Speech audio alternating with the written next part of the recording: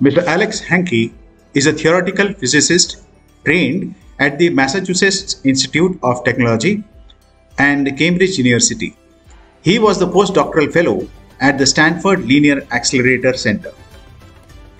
Mr. Alex is deeply interested in Vedanta, yoga, and Ayurveda. He played a vital role in setting up Maharishi University of Management and later on became a professor at it, where he taught the first undergraduate course in philosophy of science.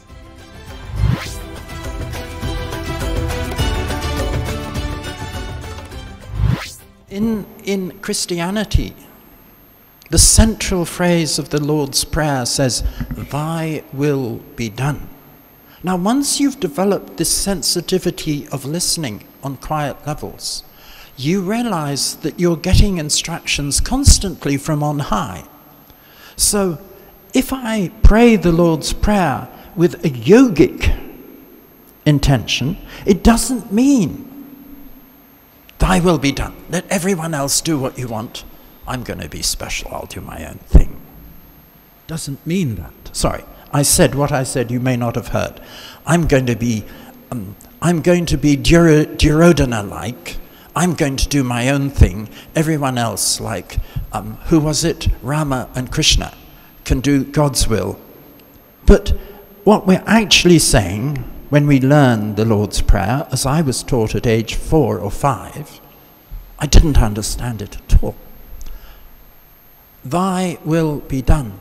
I will have that sensitivity to know what you want me to do, and then I will follow. Service of God. So that is the sensitivity from verse, is it 9? And then there's this amazing verse which says, "To those who witness," it doesn't say it exactly that way, but that's what it means, I think. "To those who witness deep sleep becomes a massive bliss." Now, all of us know that we go to sleep at night and we have a few dreams, but otherwise we're effectively dead to the world. But when you develop the witness quality through meditation, things begin to happen of several different kinds. You can wake up inside in the middle of the night. You can have awareness and know that your body is asleep. It's an extremely blissful experience. Then it develops a bit further. You can wake up on the inside and you can become aware of the room around you.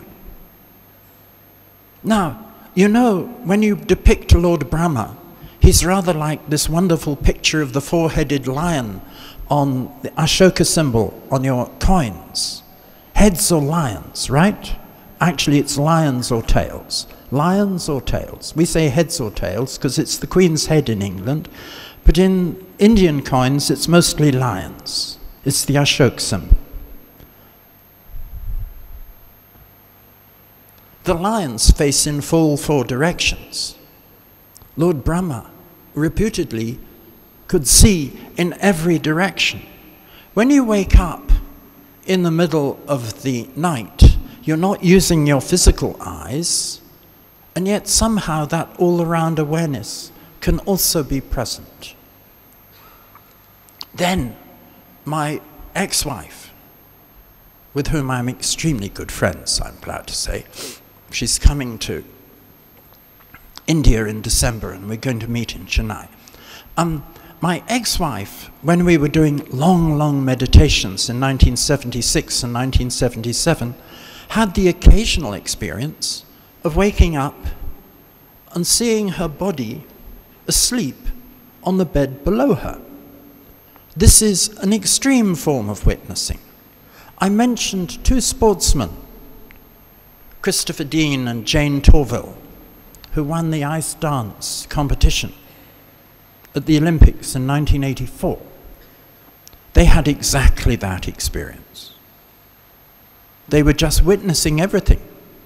Everything was working through them. I'll tell you another experience of witnessing from a wonderful book which was written by a German diplomat who was posted to Japan, of all places, in 1947 or 48. He was called Eugen Herrigel, and he wrote a book called Zen and the Art of Archery.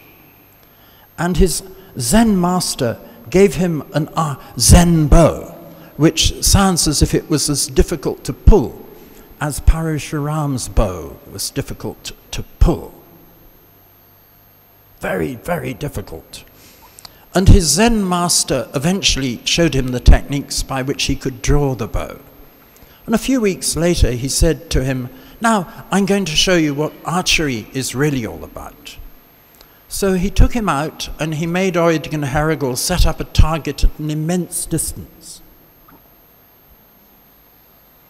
And he fired an arrow towards it, and Herrigel was astonished to see that if he had tried to place that arrow at the centermost point with all the accuracy that he could using the human eye, he couldn't have done any better. Oh, he said, how do you do that?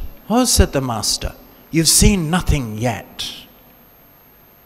He fires a second arrow, and he splits the first down the middle.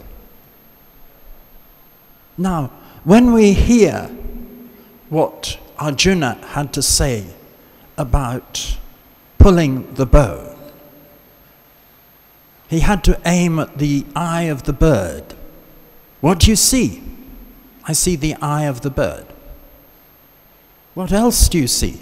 I don't see anything else. He's rather like Lakshman asked, well, why don't you go to Lanka and look for, this is one of my favorite stories, look for Sita. He says, but how will I know her when I see her? But you've been with her constantly. I've only ever seen her feet. This is one of my favorite stories from the Ramayana. I've only ever seen her feet.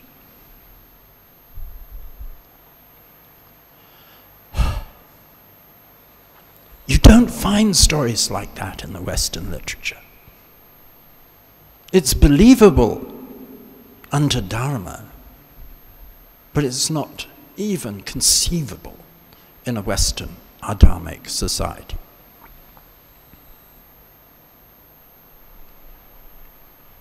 Witnessing.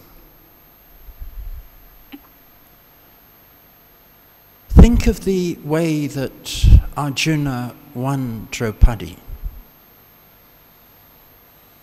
The competition was to fire at the target revolving on the ceiling, looking at the reflection. Think of the flexibility of mind that's required to do that. Now, I'll give you an example from a modern sport. There was a famous Brazilian footballer called Pelé, who absolutely astonished the world in whenever it was. He performed a kick over his head. He was facing away from the goal. The ball comes over up here, beyond head height. He jumps up. He does a somersault in the air and he kicks it backwards into the goal. This is roughly on a par with Arjuna's astonishing ability with the bow. It's doing it in the wrong direction, backwards, and yet someone with this flexibility knows what they're doing. Someone like Simone Biles, that famous American gymnast, has a similar kind of ability for knowing where she is in the air. These things, I tell you, athletes, gymnasts, footballers, cricketers, my hero when he isn't playing England, Virat Kohli, Sachin Tendulkar, they are at that level. What was said about the training for Sachin Tendulkar?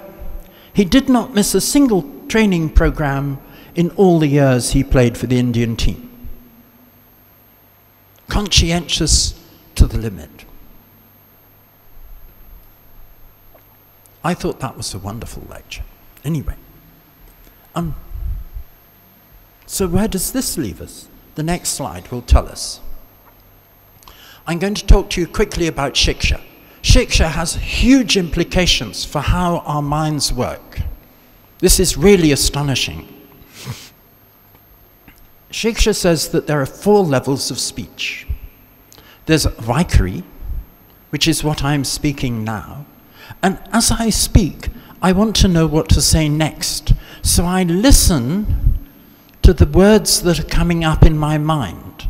These are mental words. This is Madhyama.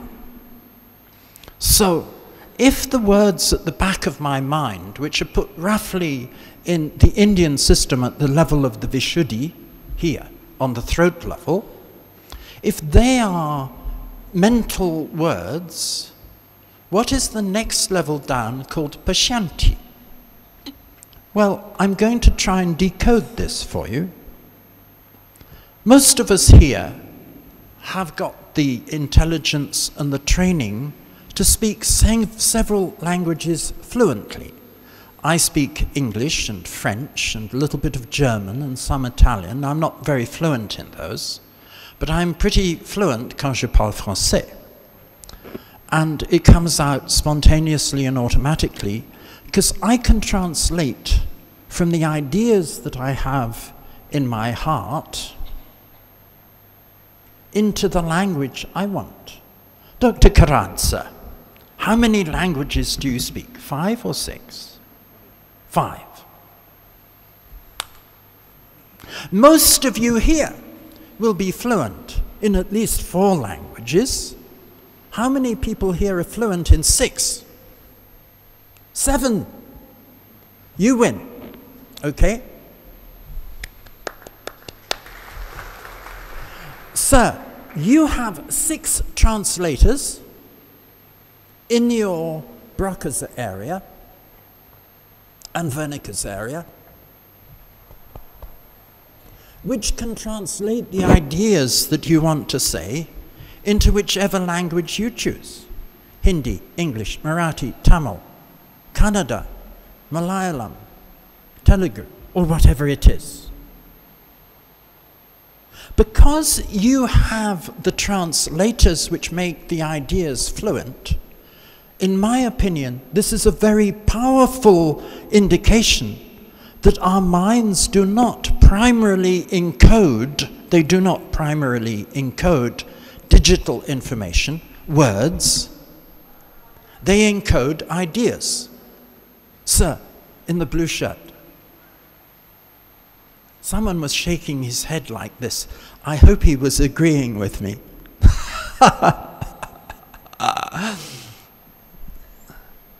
So my judgment is that multilingual abilities tell us very clearly that when we are wondering how the mind works, ideas underlie words. They are the primary encoding for the mind. Now, what I'm not going to demonstrate for you with slides, but I have the theory fully worked out, is that when you cite your regulatory system at criticality, it cannot encode digital information. The reason, I shall tell you with a few bits of hand-waving from my heart, that if you have an unstable system which is fluctuating, you can't put rigidly fixed information in it. After all, we talk in India, you talk about karma that creates chisel hard into rock. You take karma which goes in and it's like a line in the sand. You take karma, an action, which is like a line on water. Waves go out. Everything settles down. And then nishkarma kriya. What is that like? It's a line on air. Creates no impression at all. Okay?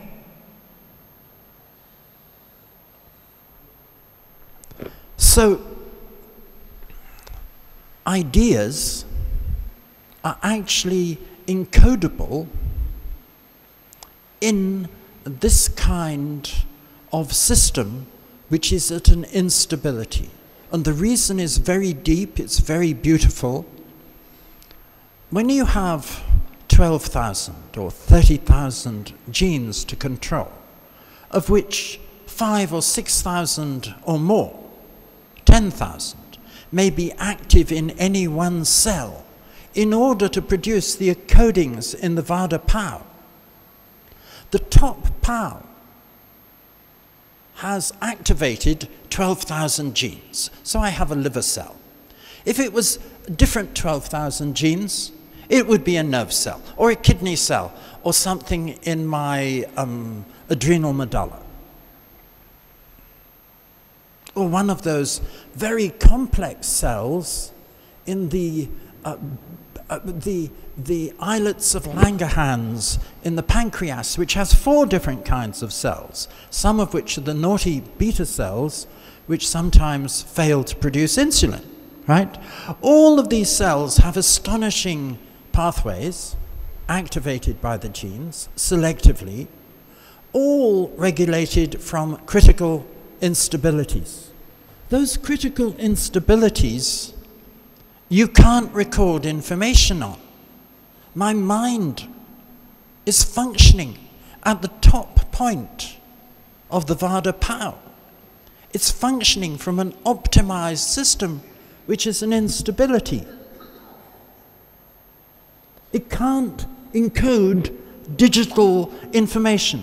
Please tell the people at Google. I would like to come and lecture on this in detail to some of your best IT students, sir. Okay? And, sorry, that's a horrible demand to make in public. I do apologize.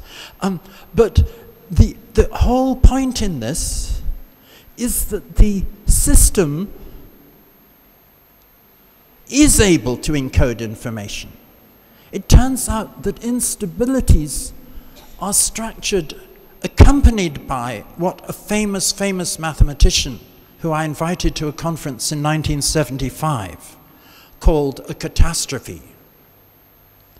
Catastrophe theory won this gentleman not a Nobel Prize, a Fields Medal in 1958. And he published a famous book called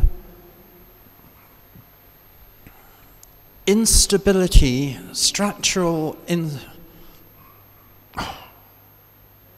It's all gone out of my mind. I do apologize.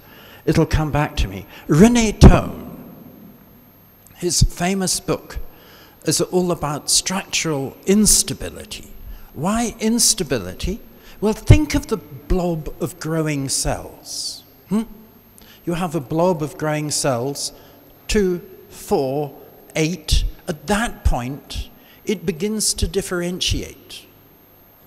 And the amniotic sac begins to form. And then you get the blob of cells growing with some kind of cord, umbilical cord, connecting it to the placenta. And then it begins to develop a front and a back, and a right and a left side, and it puts out 5 different things. 2 arms, 2 legs, and something in between the 2 arms, which is going to grow into the head. And each of those also differentiates 5 ways. 5 fingers, 5 toes. You can't see them because I've got my shoes on. And 5 senses in the head and some of the organs of action. It's absolutely astonishing. There is not the smallest understanding in conventional biology of how this happens. Not the smallest. If you look at embryogenesis and then you look up morphogenesis, I'll finish. You find that it's unknown. It only happens because of the instabilities. And complexity biology tells you the instabilities are absolutely fundamental to the regulatory systems, including in the growing embryo. I could talk for as long again, but I will keep you short. I would like, if you don't mind, just to do my second interlude and read a couple of poems. May I read a couple of poems for you? So, poetry. I'm going to read you a little bit of Maharishi Mahesh Yogi's Love and God. I'm going to read you something from Emily Bronte, and hopefully from Thomas Traherne, which is my favorite. Next. This is a prose poem by Maharishi Mahesh Yogi. It's meant to give one an understanding of the nature of God consciousness.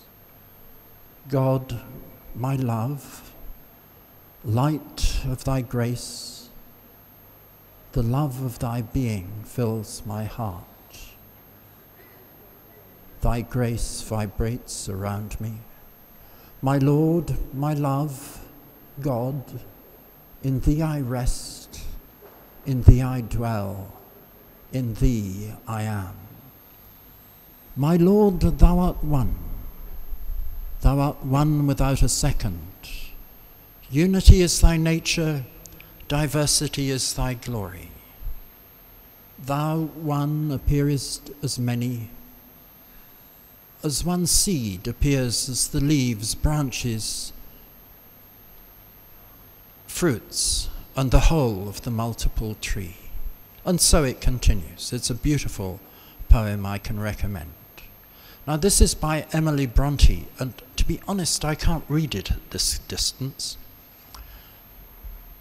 No coward soul is mine, no trembler in the world's storm-troubled sphere. I see heaven's glories shine, and faith stands equal, guarding me from fear. To waken doubt in one, holding so fast by thine infinity, so surely anchored on thy steadfast rock of immortality. With wide embracing love, thy spirit animates eternal years, pervades and broods above, changes, sustains, destroys, dissolves, creates, and rears. Though earth and man were gone, and suns and universes ceased to be, and thou wert left alone, every existence would exist in thee. There is not room for death, nor atom that his might could render void. Thou art being and breath, and what thou art may never be destroyed. I've got one more to read. This is by Thomas Traherne. It's a wonderful poem called My Spirit. Look it up on the internet. It reads absolutely astonishingly.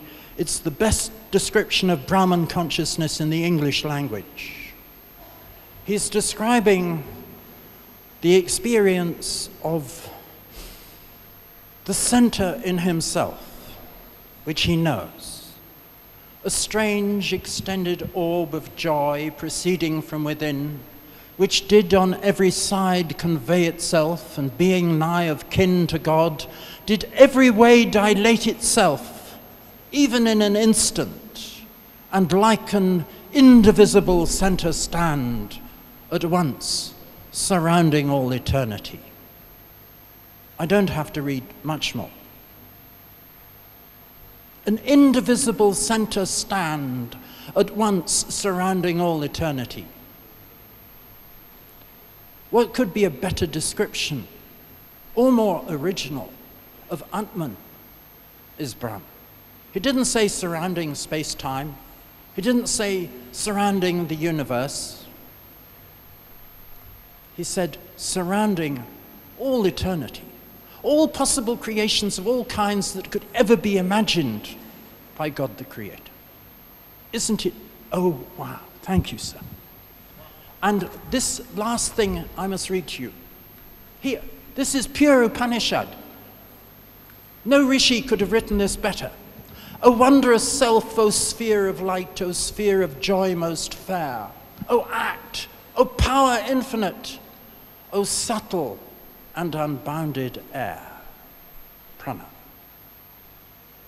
O living orb of sight, thou which within me art, yet me, thou eye and temple of his whole infinity. Thank you so much, thank you. Come here, come here, come here, come here. So nice, so wonderful. Please.